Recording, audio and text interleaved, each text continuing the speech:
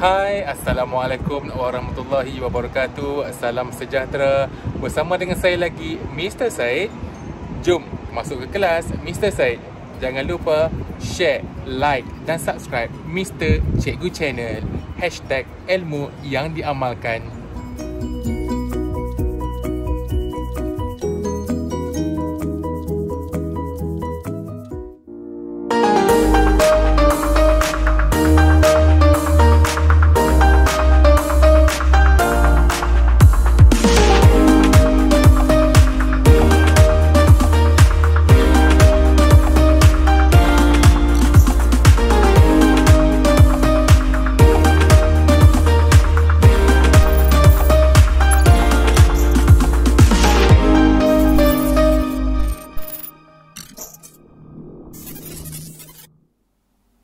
Hi kids, today we will learn about our new unit, Unit 8, Matter, JIRIM.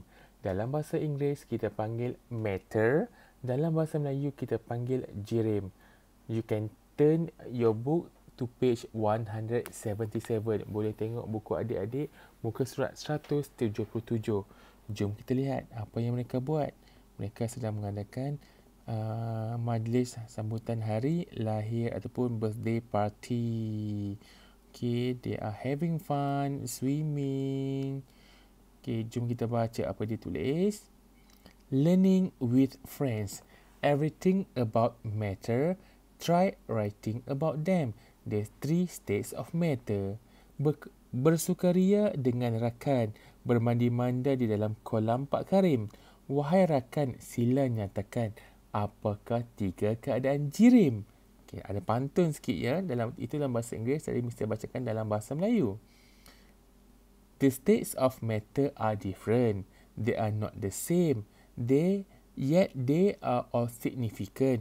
Can you please explain? Pelampung terapung berisi udara. Guna bergilir dengan rakan. Ciri jirim tidak serupa. Cubalah rakan tolong ceritakan. Wah. Matter can change into solid, liquid and gas. It's not so strange. Let's discuss it in class. Awan mendung pada petang hari. Bawa petanda hari nak hujan. Jirim berubah tanpa sedari. Bolehkah rakan bantu terangkan? Jom kita lihat.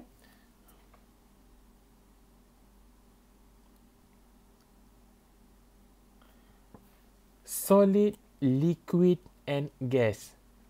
Pepejal, cecair dan gas. Matter can be found around us. Jirim wujud di sekeliling kita. Matter is any substance that has mass and occupies space. Jirim ialah bahan yang mempunyai jisim dan memenuhi ruang. Ada 2 benda ya adik-adik. Substance that has mass and occupy space. Bahan yang mempunyai jisim dan memenuhi ruang. All living and non-living things consist of matter. Semua hidupan dan bukan hidupan terdiri daripada jirim. What are the states of matter that are found around us? Apakah keadaan jirim yang wujud di persekitaran kita? Let's observe the situation below as examples. Mari kita perhatikan situasi di bawah sebagai contoh. Jom kita lihat. Okay, they are at the beach. Mereka sedang berada di pantai. They are having picnic, sedang berkelah. Okay, look at the first one. Sand. Sand is matter in the solid state. Pasir ialah jirim dalam keadaan pepejal. Pepejal maksudnya dia solid, dia keras. Sea water is matter in the liquid state. Air laut ialah jirim dalam keadaan cecair. That is sea water in liquid. Air laut adalah dalam bentuk cecair. Okay, tengok. Dia sedang bermain layang-layang. The wind is matter in the gas state.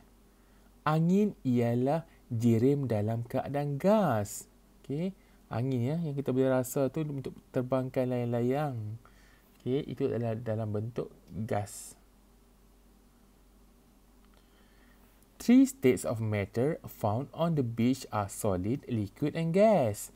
Terdapat 3 keadaan jirim di pantai iaitu pepejal, cecair dan gas.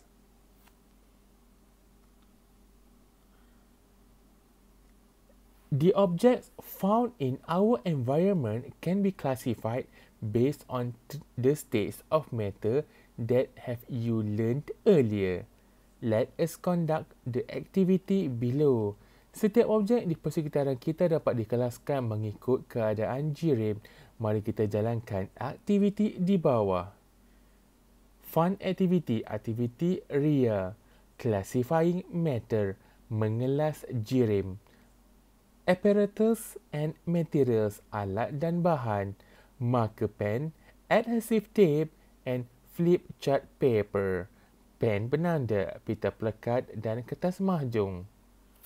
Steps, langkah-langkah. Number 1. Observe the materials and objects found around the school. Perhatikan bahan dan objek yang terdapat di persekitaran sekolah. Sekarang kamu di rumah. Number 2. Discuss the states of matter for the materials and objects that you have observed. Bincangkan keadaan jirim objek dan bahan yang diperhatikan. 3. Construct a classification chart on the flip chart paper. Bina carta pengesahan pada kertas mahjong. Classify the materials or objects based on the states of matter that you have identified. Bina carta pengesahan pada kertas mahjong. Kelaskan bahan atau objek berdasarkan keadaan jirim yang dikenal pasti. 4. Display the chart in front of the class. Bentangkan carta di hadapan kelas. How do you classify materials and objects found around the school based on their states of matter? Bagaimanakah kamu mengelas bahan dan objek terdapat di persekitaran sekolah berdasarkan keadaan jirim? Jelaskan. Ini kamu boleh asing-asingkan.